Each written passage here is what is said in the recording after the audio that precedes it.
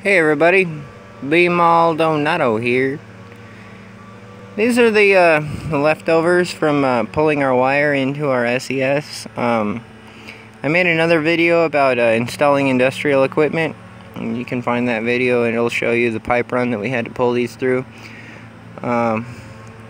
They came out of an 800 amp panel and went over into our SES, our service entrance section. These are 600 kc mil wires. Before I said NCM, these are 600 kc mil wires. You can see the way that we actually did this. We took about 3 strands off one side and 3 strands off the other side, and then we cut out the center. That way, you could take these strands, and while they're separated, you could bend these over on one side of the rope, and you could bend these ones on the other side of the rope, and then they connect onto the rope. You see that?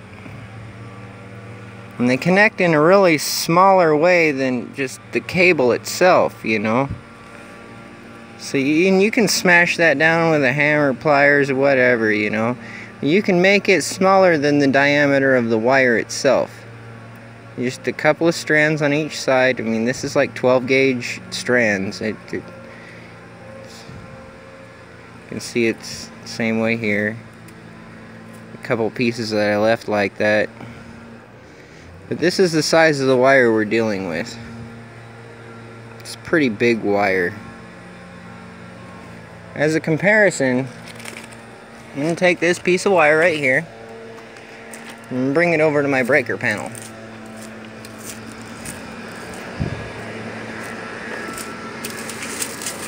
You can see the size of the wire that's coming into my breaker panel here. Now look at this size of wire. That's just one of those. There's 3 of them that goes into our panel. See, there's only 2 here because we only have 240 volts, but I'm dealing with 3-phase. And at the same point, this right here is high voltage. This is applying 480 volts instead of 240 volts. So,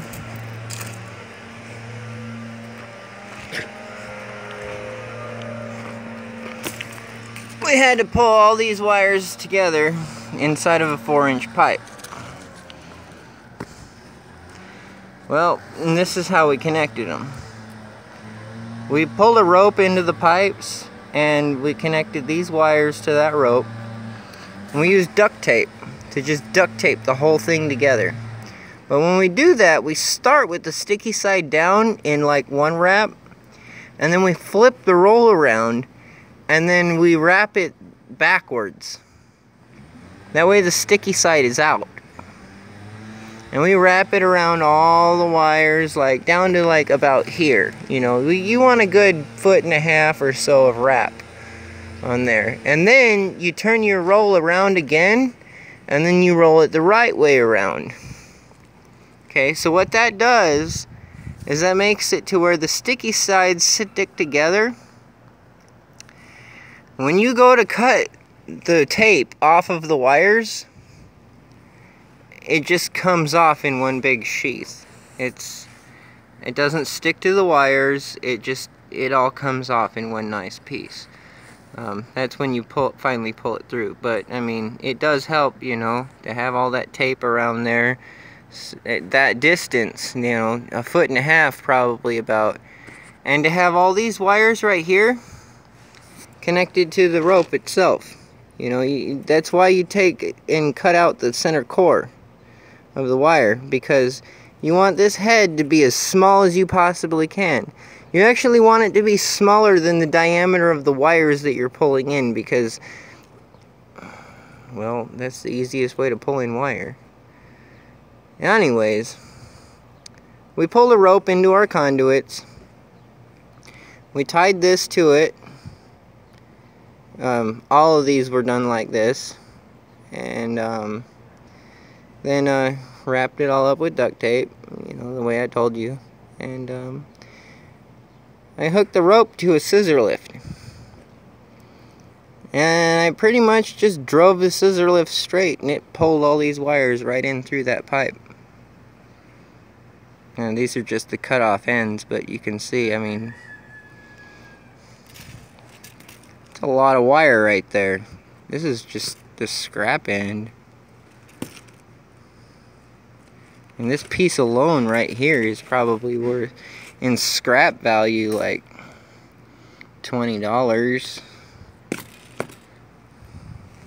We pulled in about, I don't know, it was about somewhere close to 270 feet, all in all, with both sets of wires that went through. It took 2 sets of these wires to run 800 amps to our panel. This little one right here, that one right there, that little one, that's the ground wire. That's the one that just shuts everything off if there's ever a contact between those wires and your the casing of any of your equipment or anything like that. It'll just hit this and it'll just shut everything down. That wire right there, this one on the side, this is the neutral. It's gray. This is our orange wire. Or no, this is our yellow wire. This is our orange wire. Oh, looks like this is another neutral wire.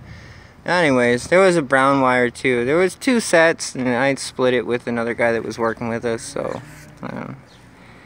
but that's some weight right there. I mean, that's probably, I don't know, somewhere near $100 worth of wire right there in recycle value. Just that right there. So you can imagine what it takes to actually power these buildings. That's just recycle wire.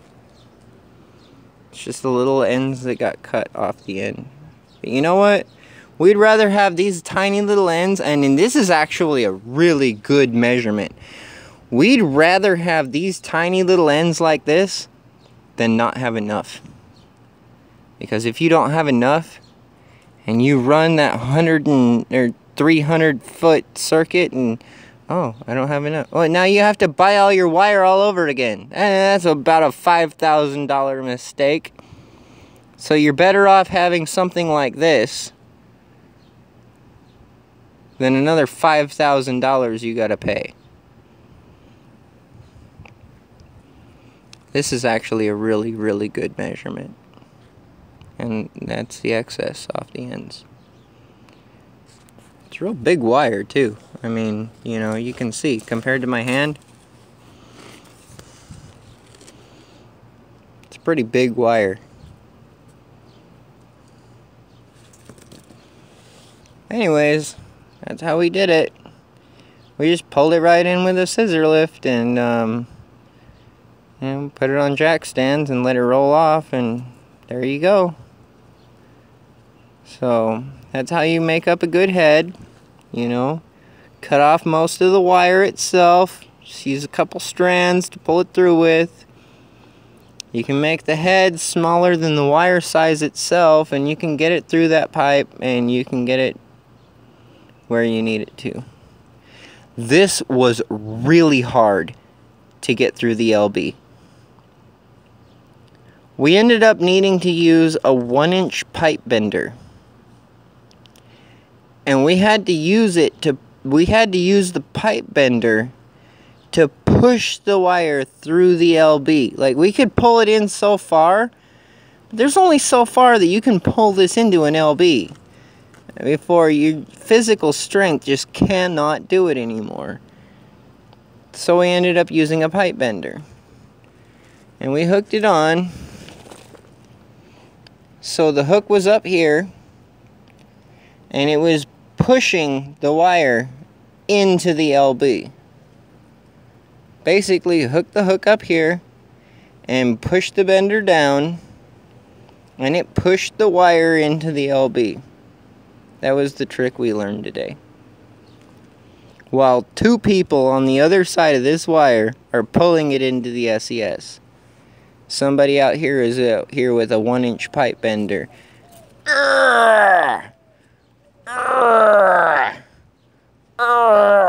Pushing it into the LB as we were pulling it on the other side. So it's pretty much our trick for getting these big giant wires through an LB. It was a lot easier getting it through the box, I tell you that much right now. That junction box up top, I had a hard time with it at first. If you look at my video about installing industrial equipment, you'll see the junction box and you'll see what I had to go through to get this through there. That was really easy. It took 2 of us.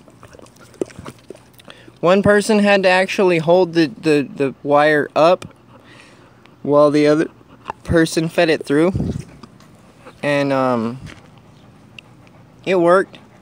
It kept the wire from twisting up inside the junction box, which was the first problem that we had, and I ended up having to twist the wires around and make them work, but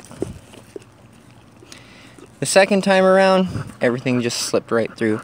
You gotta have 2 people. You gotta have 1 person holding the wire up and 1 person feeding it through in the right direction, because if you don't feed it through in the right direction, it will twist up, and it is hard. It is really hard to try to twist this stuff when it's already inside the box. Sorry, my dog's messing with me. He's jumping up at me. He's licking me. Whatever. Yeah, that's where that rock came from.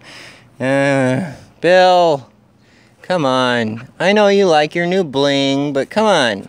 What, you want to be a new video sensation? You want to be on YouTube, huh?